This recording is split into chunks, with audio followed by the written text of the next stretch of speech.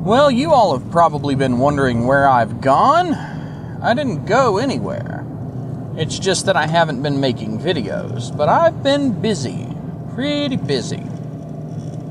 I actually have spent at least the past month, if not two, drowning in computer work. I mean, just so much stuff to do, to the point that, oh man, I'm surprised I got it all done anyway. And people just have one disaster after another. Places send me the wrong parts. It's been its own little saga. But I don't really recall all the details at this point because it was such a long period of time. So, work. Number one reason that I have not been around is work. Number two reason is YouTube. YouTube is not really something that I feel like I want to do. Now, don't panic, because I haven't finished saying what I'm going to say. But YouTube is not a great business decision. Just in general, one of the biggest problems with YouTube is that you can't make money on YouTube to the point that it can support you. So that means that whatever you do on YouTube has to be a hobby. Well, if I'm honest with myself, that means that I should only make videos when I feel like making videos. And what does that mean? Oh, it means that I'm just not making videos during a busy month or 2 months. It means that if I don't feel like doing it, I'm just not going to do it. There's no way that I'm going to ever replicate the success of the original Windows 11 Must Be Stopped video. That will not happen. It was a flash in the pan, and I have come to accept that. So, I have like 35,000 subscribers, but only about 100 of them actually watch my content when I make some. So, and man, my camera is shaking all over the place, so I'm surprised if you can see me at all. But where does that leave anybody? I mean, just what is the point of making videos if nobody watches them, right? Well, I have a small, loyal subscriber base that actually does watch most of the stuff I put out. And what do you want to see? You probably want to see all kinds of tech stuff. Lately, the things that have sort of made me want to make videos are political things, because there's so much stupid to go around that it's kind of amazing to me. But I don't really want to do that either. You know? So let me tell you what I am doing. One of the big things that I started to do is write a new program. If you've looked into my GitHub or my website or whatever, you probably know by now that I make a tool called JDupes. Jdupes. It's a duplicate scanner that finds exact duplicate files and has all kinds of conditions and actions and so on and so forth. And I forked it from fdupes, which was, well, it's been around since 1999, and frankly is not the greatest piece of software. The guy wouldn't accept my contributions, so I just said, screw it, I'll fork it. And I forked it. So there you go. For years now, JDupes has been a big friggin' thing. And I've constantly wanted to do a rewrite to get rid of that guy's code, the original author's code, and have everything be clean. There are some things in JDupes that to this day still cause me problems that were written by someone else, and I don't like it. Huh, that was interesting. So, I want to rewrite JDupes, but the more I thought about it, the more I realized that rewriting JDupes is kind of a pain in the butt for not a lot of gain in and of itself. And I started to accumulate a list of things that I wanted to do more easily. Things that it would be nice if a utility existed that could do it, but it didn't. So I started to flirt with the idea of making maybe sort of a library of code that I could use to make several tools. If you've ever used BusyBox, BusyBox is a multi-tool sort of program. It's a bunch of smaller versions of system tools for a complete working Linux system, actually. And it doesn't have to be Linux. It actually runs in other places now. But one of the big things with BusyBox is you get all the tools you need in one binary. I wasn't going to do that, but I was going to do something similar where various file tools that I wish existed could all just sort of be packed under one umbrella using a library that all of these separate tools would go back to. And as I continued to think about this, I realized, okay, I wanted to make JDupes 2 for a lot of reasons, including throwing out a lot of the bad choices that were put into the original thing I forked, but also to improve performance, because one of the big things now is that massively multiprocessor systems exist, and threading and solid-state drives and all this, you know, that stuff was never part of the consideration for the original FDupes program. It just wasn't. Man, I wish I could get that camera to stop wiggling, but I don't think I can. So, because these considerations existed, yeah, the more I think about it, the more ridiculous it gets. I wanted to make a tool that could do this stuff, and I realized I couldn't just do that without effectively creating my own giant pile of generalized routines, just like a BusyBox has like certain like print whatever in this certain way, and then that code gets shared across 50 different tools. Well, if I'm going to do that, then I'm going to have to write this whole big complicated library. So why would I do that and not have some easy way to work with this library? From there, it went from let's make a code library that can be used to build a bunch of neat tools to, you know what, let's just, instead of building a code library, let's just write a programming language. And that language, you call the code in the library through the language. So I've actually got a project now called Jofito or Jofito or I don't know. If you want to propose a pronunciation, feel free to do so in the comments section. But it's spelled Jofito, and it stands for Jody's File Tool or Jody's File Management Programming Tool, whatever. But this Jofito program that I am in the extremely early stages, I don't have anything really working yet of doing, it's going to be something that I can write JDupes in again using its own language. So I will have these code libraries and routines and so on that do the things that JDupes does under the hood. But instead of those things just being like locked in through C code, you can actually just say, like, take these strings and do this to them, instead of, memory allocate, blah, blah, blah, whatever, open file, check for error, blah, blah, blah. Abstract away a lot of that stuff. And part of the push to do this, part of the motivation is because JDupes doesn't have any kind of notion of threading, asynchronous input out, whatever. It doesn't have any of this modern stuff. It's a simple tool that does a simple job, and it does it well, but it could do it better. I've always wanted to make it possible for example, if you have a file on 2 different drives that you're checking for matches, then you want to be able to read both files at the same time and then check the part that you read from those files. But the idea is you should be reading both drives at once. You shouldn't be reading one drive and then when it's done, switch to the other drive, because that's half as fast. And the same thing, if you've got like 8 different files, okay? You have 8 files and they're on 8 drives. Why can't you read all 8 at once? Why not? Because the program is not written that way. It's not designed to deal with things like multi-threading or whatever.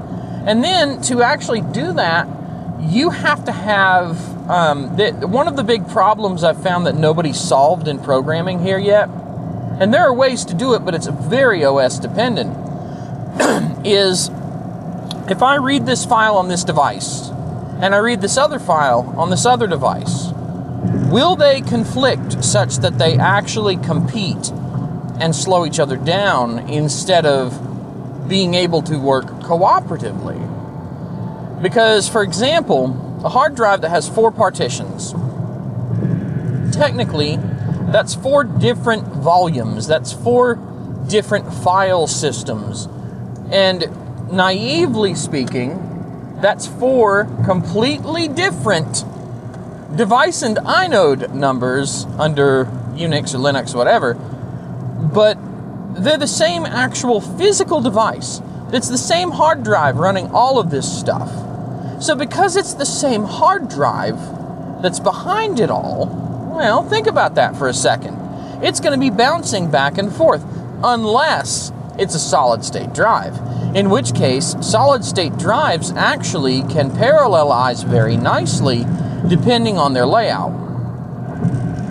But fundamentally, you need to know, is this on the same device or not? Because if you've got a bunch of hard drives that aren't solid state and you try to read them in parallel, but they turn out to be the same drive, well, you're actually shooting yourself in the foot, because now each thread's going to read at under a megabyte a second instead of potentially over 100. It makes sense to read everything sequentially on a hard drive, and especially if multiple file systems share the same physical device. It does not make sense to read sequentially when you have multiple hard drives. That's just ridiculous, because now you've got a bunch of drives, and all of those drives together will be able to push more data than if they were apart.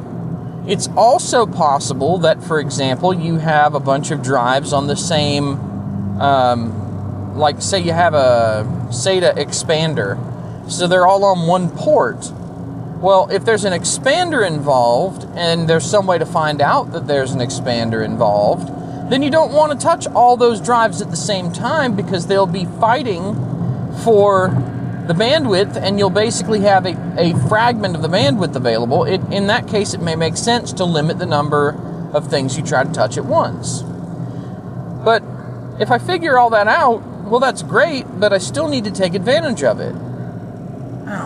That means that the tool needs to be rewritten from scratch, and it needs to be written with threading in mind. And the idea behind the language is that in the language, you'll be able to say, okay, I want you to take this list of files, and I want you to compare the contents, or hash the contents, or whatever. And then, because you're telling the programming language, I want you to do this operation to all of these items in this list, you'll be able, the program should be able to then look at the underlying device structure and go, wait a minute, okay, these are on different physical drives, or the underlying drive is a serial ATM, or it's a solid state drive. Therefore, we can do this in parallel. We do not have to do this serially. And because we can do this in parallel on this device or across these devices, that's exactly what we're going to do. Because the language knows you want to do the same thing to a lot of files, so it can fire off, file reader threads, and then those threads can feed the data to hashing or comparing threads, and all this stuff can be getting done at once. Man, these highways are rough. But since all this stuff can be done at once, you'll be able to do this duplicate scanning stuff a lot faster. Anything that can be parallelized into threads and, whatever, the program can optimally handle it based on what it sees you have. And that eliminates the entire problem that I have where I'm like, well, I want to be able to read 2 files at the same time and compare them, which would actually be very handy across volumes, and I could hack into JDupes with some pain.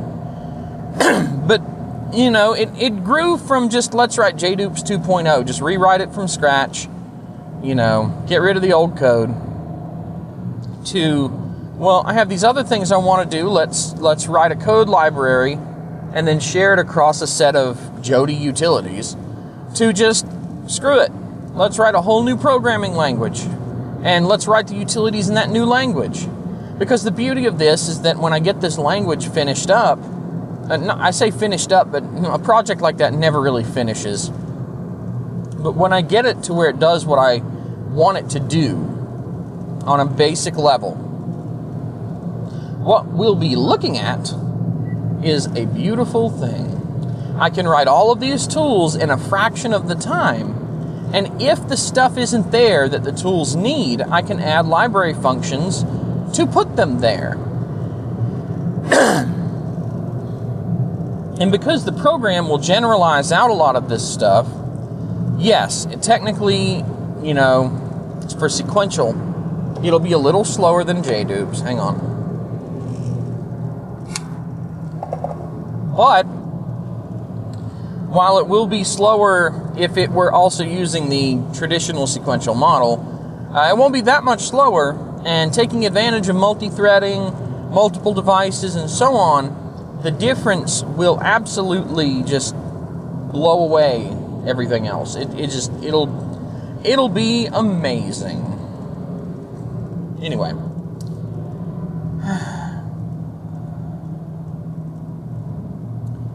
So that's what I've been up to. Ooh, it got dark. Wait for the tunnel to go away. It got real dark and real bright. So that's what I've been up to. And like I said, it's still in the early phases. Other things, if you've been paying attention to my posts, I bought a laptop brand new for $108. It's an Asus E210MA, which is a model number that actually has a lot of sub-model numbers that are very different from one another. This one has 4 gigs of RAM, 64 gigs of eMMC SSD memory, and it has an M2 slot. I wish it had a RAM slot, but it has an M2 slot. I bought it just so I could work on stuff like this file tool programming language I'm working on, and I could just take it with me and have something with me for that. But also, I'm running Linux Mint Cinnamon. So now, instead of just telling everyone that I run Linux on my servers and Windows on my clients or whatever, now I'm actually dog fooding when you use your own product, so to speak. And it's not really dog fooding, but now I'm actually using Linux Mint on something instead of just telling everyone else they should. And actually, I've found that Linux has reached a point where I kind of don't understand why Windows is getting so much slower. When Linux Mint on this like Celeron laptop, this $100 laptop, it feels faster. Like everything it does feels faster than just even my Ryzen 9 desktop. This little laptop feels snappier. And it's not down to raw speed. We know a Celeron is a joke compared to a Ryzen 9 in terms of processing power. Especially this one, it only has 2 threads instead of 4 or whatever. But despite that, this Celeron laptop with Linux Mint feels faster. It's because it doesn't take as long to respond to things. It doesn't feel like the interface is lagging the entire time that I'm using it. It's actually been very pleasant. I've been quite happy with it. I have yet to do any heavy-duty stuff. I do have my Wacom tablet. I have tested it to make sure it works with Krita. I don't know how people want to say it. Nobody has a pronunciation guide.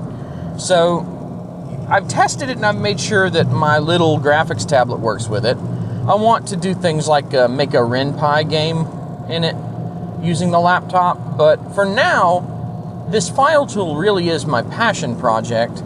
And I'm in the stages of writing the tokenizer on the parser. It's the first stage of a parser where it basically does syntax checks and converts what it sees into a stream of recognized tokens. It's almost like tagging things.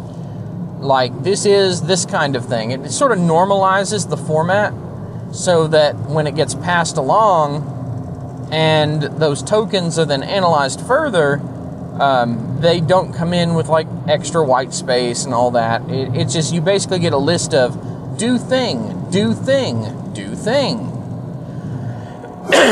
Anyway, God, how long have I been talking? I don't actually know. Only 20 minutes. And the camera's still shaking because the highway is rough. So that's where I've gone in terms of tech stuff. YouTube's not a good business thing, so it's a hobby. And I've been working on a passion project on a cheapo laptop that I'm running Linux on as my main system, and I'm so far very happy with the way the Linux desktop has improved over time. Now, on a more personal note, I did have a lot of trouble because I'm sure, especially if you saw some of my old videos, there's some of them where I'm just chugging down on whiskey or whatever. And I have largely stopped drinking alcohol. I have mostly stopped eating bad, junk food, basically. Or food that is not far off from junk food. So I don't have a freezer full of large pizzas or anything, not that I ever did, but rather than stuff like that, I might eat chicken and rice and broccoli. I might eat steak. I might have chili. I'm not having garbage to eat, and I'm not drinking.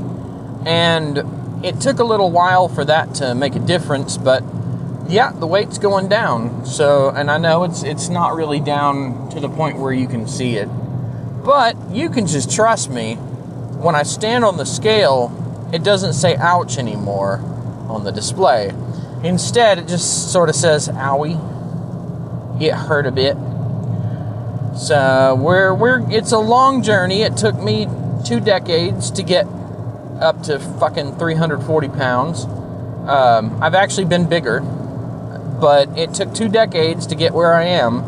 I don't expect it all to go away overnight, but I do expect that it's going to take some time. And you know what? I'm willing to put in that time. It's going to take a while, so be it. I can't wait to not be fat. Also, not drinking all the time, and I was drinking sugary, heavy alcohol. It wasn't just alcohol, it was also sugar. Not drinking all the time has made me more lucid. So I've gotten into some money management stuff. I'm trying to build up a nice emergency fund. Basically get savings and investments and all that kind of stuff started. Again, early phases, but making progress. So things are generally looking up for me. And that's it. I mean, things are looking up. I've been doing more business lately. I've gotten more stuff accomplished. I've been cleaning. If you have seen the environment that I work in, you know that there's a lot of stuff. There is way too much stuff. And I am in the process of cleaning. I've gotten some of the stuff. I threw away like 3 or 4 trash bags worth of just stuff that I still had that I absolutely, without even thinking about it, could just discard. I'm still going through it all, but I'm about to start an eBay selling binge. There is a possibility that I will be selling my Ryzen 9 desktop. So if any of you if you've got $2,000 burning a hole in your pocket and you want to buy a really nice gaming desktop that was built by yours truly, let me know and I'll be happy to sell it to you. I'd prefer local pickup in North Carolina, but hey man, if it's got to be shipped, it's got to be shipped. Although cases are made of glass for some reason these days, and I really get afraid when it comes to like shipping stuff like that. And the box is also long gone. Anyway, things are looking up. But the problem with that is that none of this stuff, you'll notice that in the passion project, the money stuff, the diet stuff, none of this has anything to do whatsoever with YouTube. And that's why you haven't seen me around. Now, am I quitting YouTube? This is sort of what I teased in the beginning. Like, oh, he's going to stop making videos entirely. No. Are you going to do that stupid UI documentary that you keep on talking about? No. Maybe. I don't know where I stand on doing that. But I do know that this phone needs to be muted. And that's annoying. It's probably a scammer anyway, knowing my luck.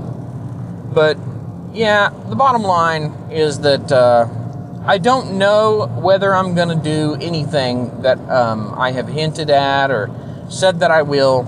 I'm not making any promises. However, it does still sit heavily on my mind that a lot of people were interested in seeing that. A lot of people subscribed, waiting for that. So, I'm not ruling it out, but I'm not making any promises. It is still firmly on the will I finish this maybe list. I need to get my house in order. I need to clean my room, as Jordan Peterson tells all the cool kids.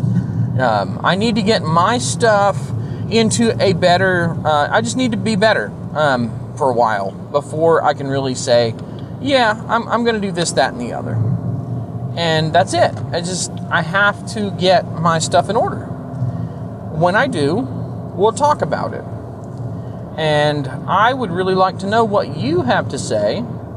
Feel free to scribble something down below, letting me know what your thoughts are on all of these crazy revelations. Also, one of the things I've thought about is doing some videos, maybe changing gears a bit from complaining about Windows to maybe making some videos about JDupes, for example. How do you use that? Here's some examples. Here's how you can use it to find these kinds of files. Here's some of the more advanced features that maybe you're ignoring and maybe you shouldn't be ignoring. But, again, no promises. It's just something I'm floating out there.